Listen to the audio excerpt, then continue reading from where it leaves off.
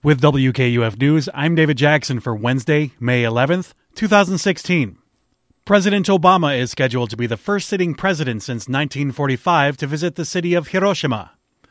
The president is scheduled to visit Vietnam and Japan for a week, where he is scheduled to meet with several groups in Vietnam and Japan, including a meeting with Vietnamese leadership to pressure the country into agreeing to vote for the Trans-Pacific Partnership.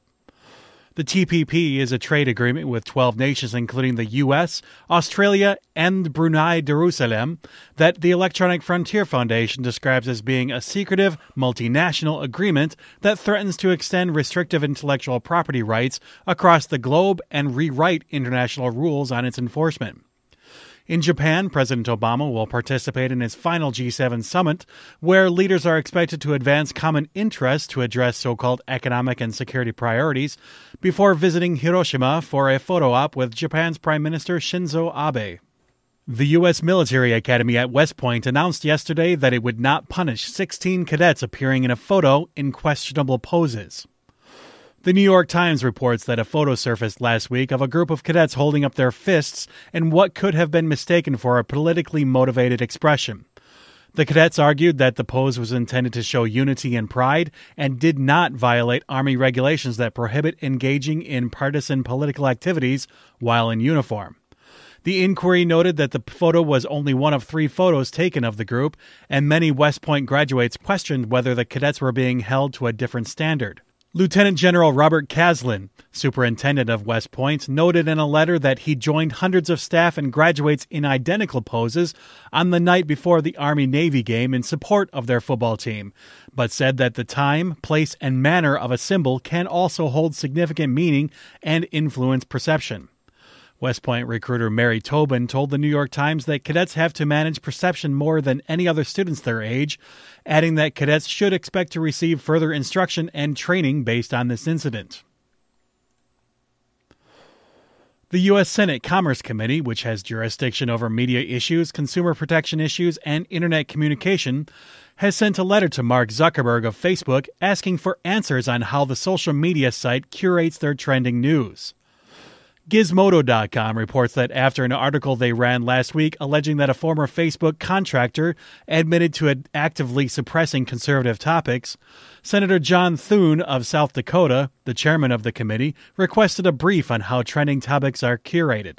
The interviewed contractor alleged that he and his co-workers were instructed to artificially inject selected stories into the trending module that would prevent stories that favor right-wing leanings from appearing on a user's feed. And one former curator said that sometimes an approved breaking news piece would be injected into the feed because it was not trending fast enough. A statement from Facebook says that the company takes allegations of bias seriously, and the guidelines that govern the trending news do not permit the prioritization of one viewpoint over another. In Kettering news, the Kettering Student Government is hosting another free movie night.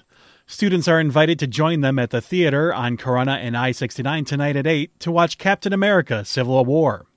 A valid Kettering student ID is required, and a limited quantity of food and drinks will be provided. And finally, the Michigan Senate is voting on a bill introduced by Senator Jim Stamus of Midland that would prevent communities from instituting a ban on plastic shopping bags.